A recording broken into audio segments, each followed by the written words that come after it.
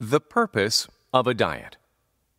Ever since certain fad diets became popular in the 70s and 80s, the general conception of a diet is viewed as a quick and easy tool to help its participants lose a few pounds without any regard to lifelong eating habits. In other words, it is seen as a short-term fix. What ends up happening with people on these short-term plans is that they tend to go back to eating poorly after the weight goal has been met, or worse, when the weight goal hasn't been met and seems impossible to achieve. In fact, researchers at UCLA have recently revealed shocking findings. Dieting just doesn't work.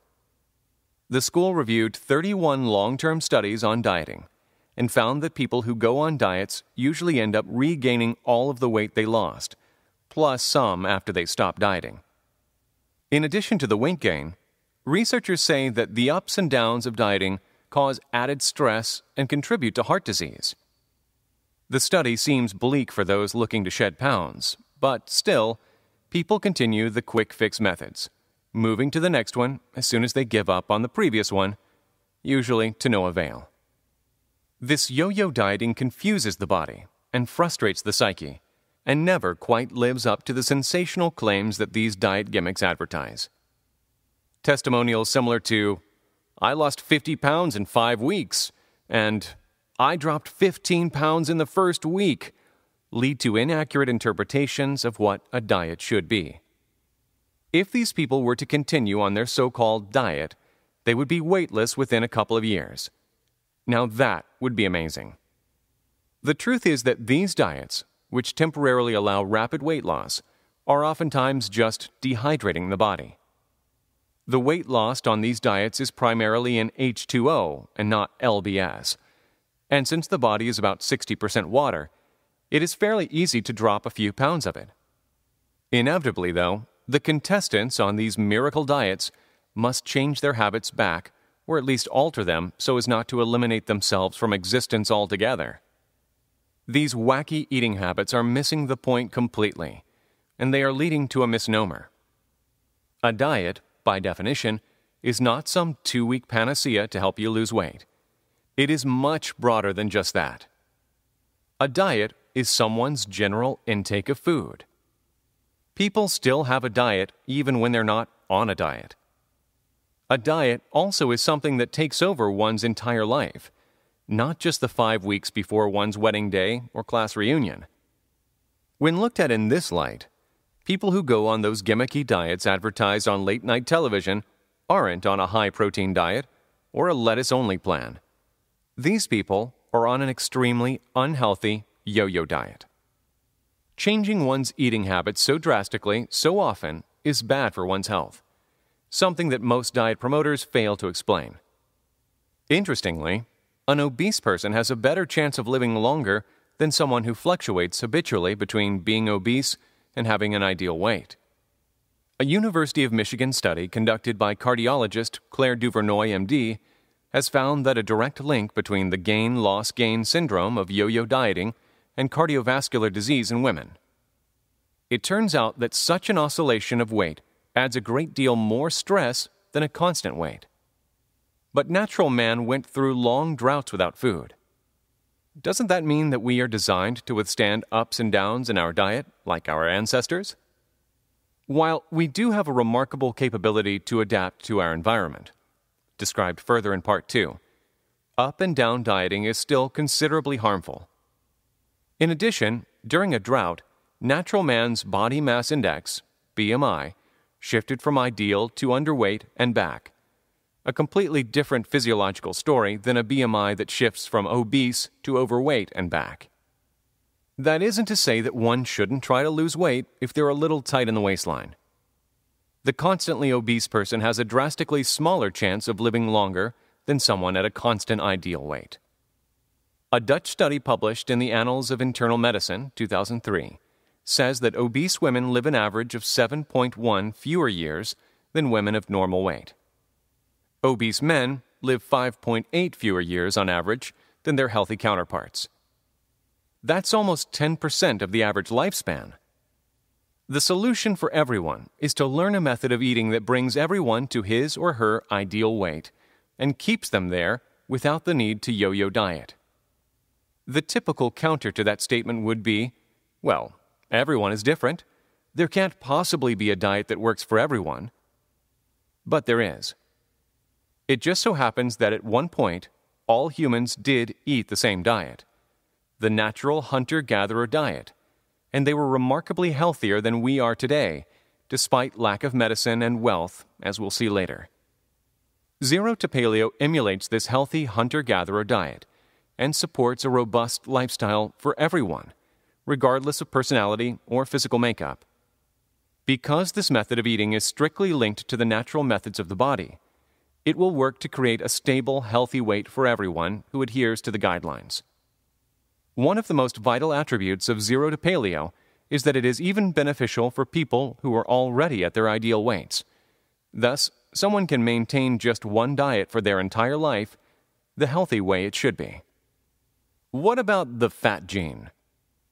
Some people would argue that some people were born with a fat gene, and it is nearly impossible for those people to maintain a healthy weight without surgery or medical assistance in the form of prescription drugs. It is understandable if you have accepted this train of thought, since it pervades the popular media. There are people out there that want to make you think that you have no say in your physical state. But their magical pill does. The FDA does not recognize any form of natural cure, i.e., exercise or antioxidants, as a treatment for disease. Only artificial drugs can be called a treatment, and this seems a little suspect to me.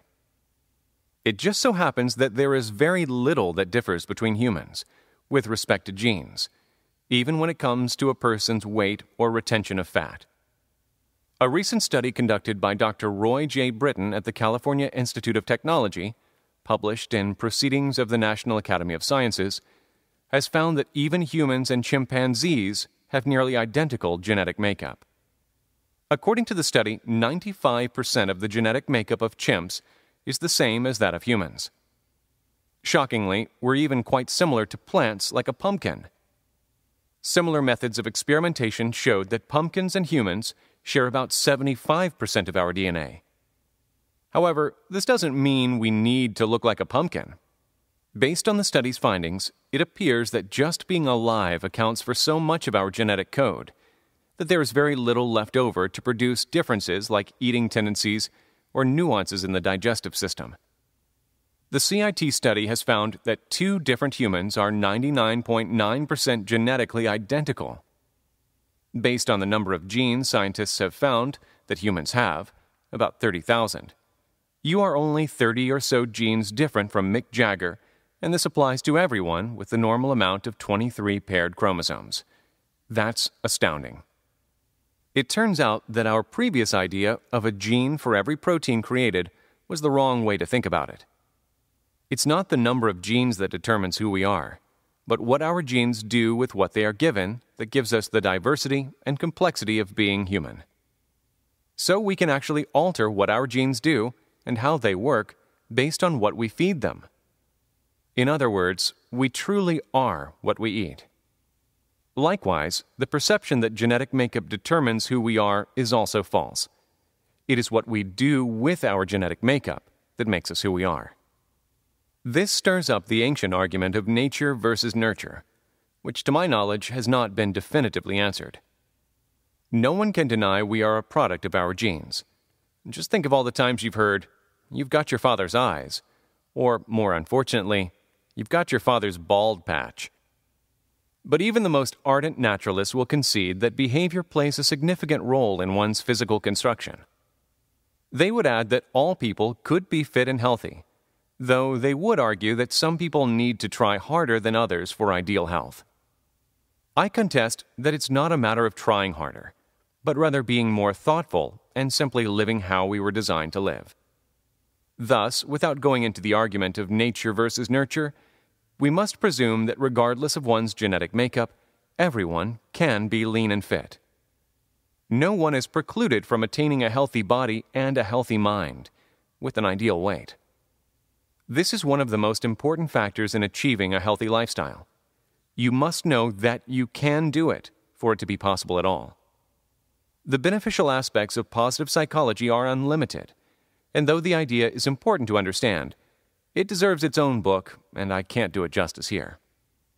With that little bit of motivation, perhaps the reader can better understand the idea that we're all made with basically the same instructions, but we don't all do the same thing with those instructions.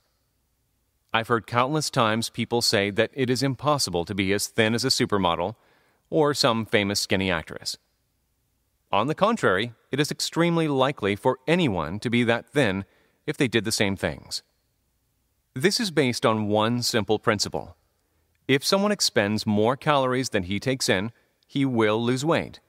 And if he takes in more calories than he burns, he will gain weight. This applies to average Joe as much as it applies to Cindy Crawford or Gisele Bündchen. What my acquaintances and others mean to say when they scoff at the impossible supermodels is that it's impossible to be as thin as those models while eating what I eat and exercising as little as I do. When it's phrased that way, it seems kind of obvious, doesn't it? It is important to note that the idea here is not to be bone thin. In fact, super thin supermodels are probably not as healthy as they could be because some fat is necessary for a completely healthy body to operate.